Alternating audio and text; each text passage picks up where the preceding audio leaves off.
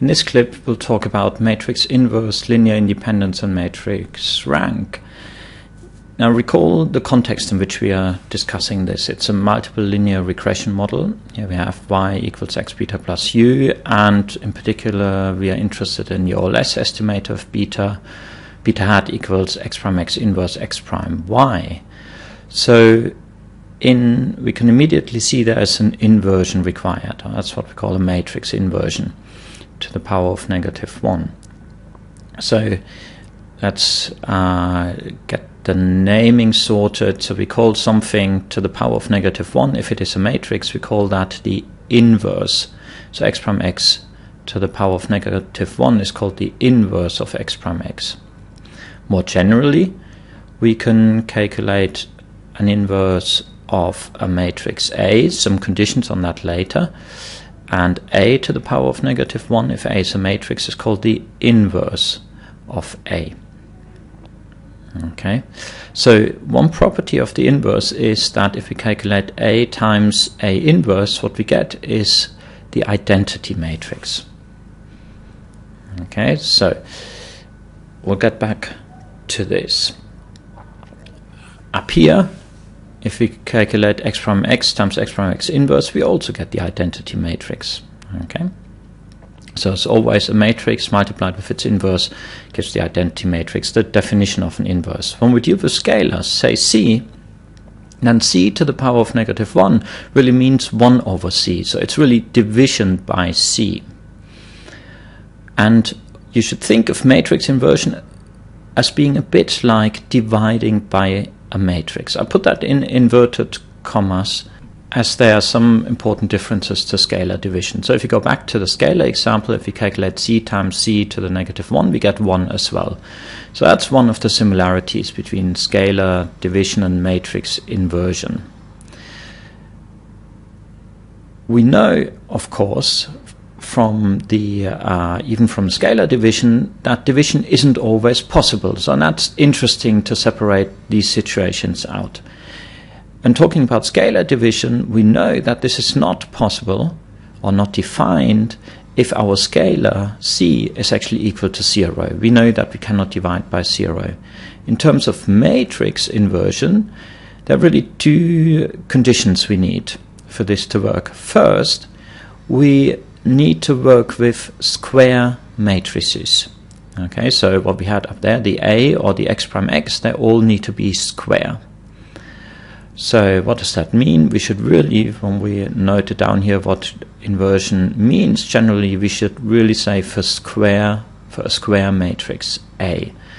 Now the same is valid for x prime x. Now in our world, in our setup, x was an n by k matrix, so x prime is k by n times n by k. So by definition that x prime x is already a square matrix.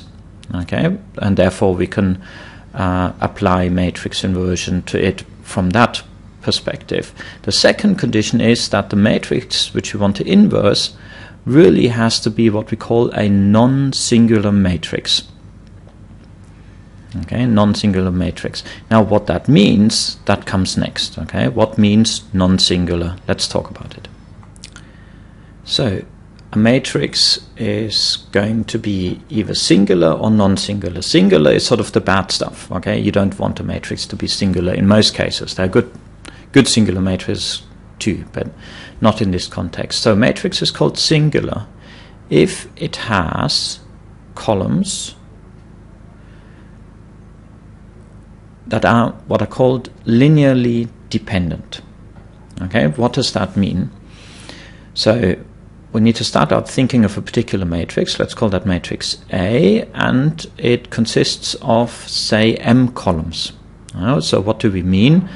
Let's write down the matrix A, and let's not write down every element, but just every column. A1 is a whole column, A2 is the second column, and so forth up to AM, that's the mth column. And if there is linear dependence, then we can write down the following equation.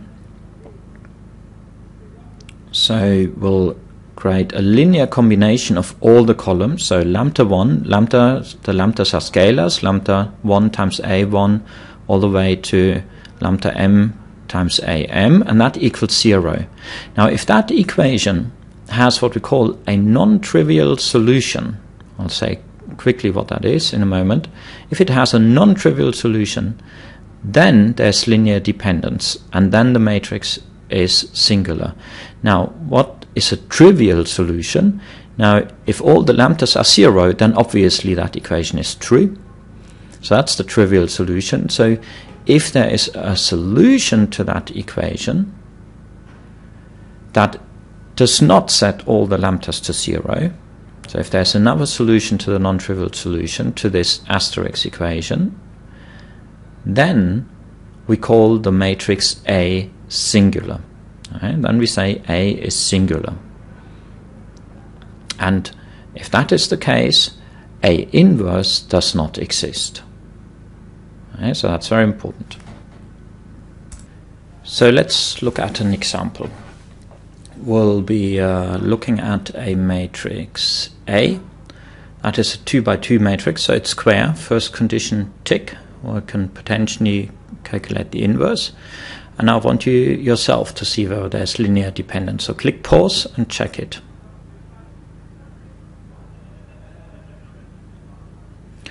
So first we write down the equation system, the asterisk equation. Lambda 1 times the first column plus lambda 2 times the second column equals 0. So this is like a 2 equation system. Let's look at the second equation here. Lambda 1 times 2 plus lambda 2 times 2 equals 0. It's obvious that if we were to use lambda 1 equals 1 and lambda 2 equals -1, that this second equation would be true. So let's write that down. 1 times 2 plus -1 times 2 is indeed 0. If we now use that 1 and -1 for the first equation, that's the green bit here, let's see whether that's true as well. But we realize that the 7 minus 1, that is 6, that is not equal to 0. So that trial solution we used up there wasn't a solution. It turns out that in this case only the trivial solution works. Only lambda 1 equals lambda 2 is equal to 0 solves that equation. And therefore A is non-singular, meaning that we can calculate the inverse of A. We can calculate A inverse. It also turns out that the 2 columns which we looked at, they are really independent. Okay, so A has 2 independent columns. And one way of saying that, I should really say 2 linearly independent columns. And one way, a different way of saying that is to say that matrix A has rank 2. Okay, so 2 independent columns.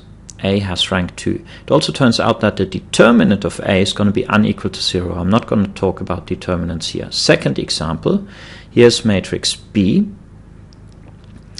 And here we write down the equation system we need to solve. Okay, so we'll look at the first equation. That's quite easy to see what we would need here for this to be true. Here we would need lambda 1 -2 and lambda 2 equals 1, because then we would have -2 times -7 plus 1 times 14. That would be 0. So let's see whether that solution works for the second equation as well. We use -2 and 1, and indeed that's 0 as well. So this lambda 1, lambda 2, -2 and 1 is indeed a non-trivial solution to our equation system asterisk. Okay, so that means that B is a singular matrix and B inverse is not defined. Turns out that the 2 columns are not linearly independent. There's only one linearly independent column, therefore rank is 1, and it turns out the determinant is 0, without talking about that more in detail here. Recall the context in which we are working. We want to calculate OLS parameter estimates, and that's the formula, and we need to calculate x prime x inverse, so we need to be able to invert that. X, of course, in our context contains columns with explanatory variables in our multiple regression model. This was the regression model. And you may recall from your econometrics class that you've been told to not use explanatory variables that are linearly dependent. Why was that so? Well, now we can work it out. And we'll use a couple of examples. That's our third example in this clip. So the first example to do this, I have an x where the first column is a 1, so this is like using a constant, having a constant in your regression model, and the second column is just something else. So let's calculate x prime x, because this is what we need to invert. So we need to use matrix multiplication. We multiply x prime, which is 2 by 3, with x, which is 3 by 2. We get a 2 by 2 matrix, and that should be a second nature. That is just the square, sum of the squares. So we get, as a result, this matrix. So the question is, so this is x prime x. The question is that singular or not? So you can see to make the first line 0 in our linear combination, we need a 4. So 4 times 3 is 12. But 4 times 12 isn't 62. So it's obvious, you can do it in more detail, that this is a non-singular matrix. X prime x can indeed be calculated. What about our second example? Here we use an x matrix which looks like this. And now I want you to press the pause button and try whether x prime x is singular or not. So let's calculate x prime x.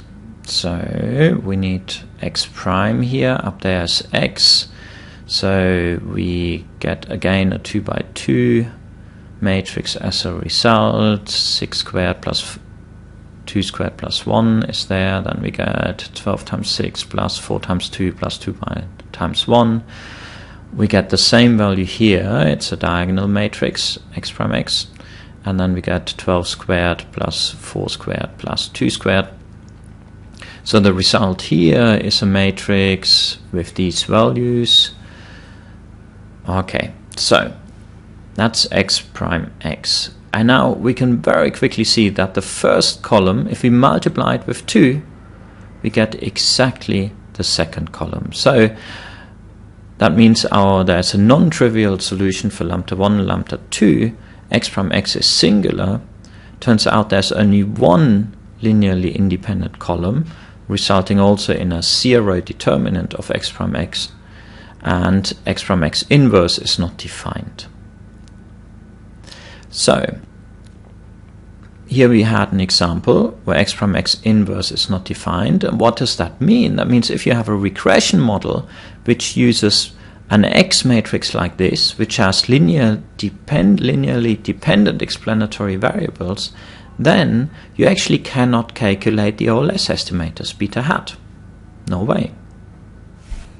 I should add at this stage that I actually haven't shown you in this clip how to calculate an inverse. That's usually done by a piece of software anyway, but there are lots of clips available where you can see how to invert it. Here it was only important when we would be able to do that.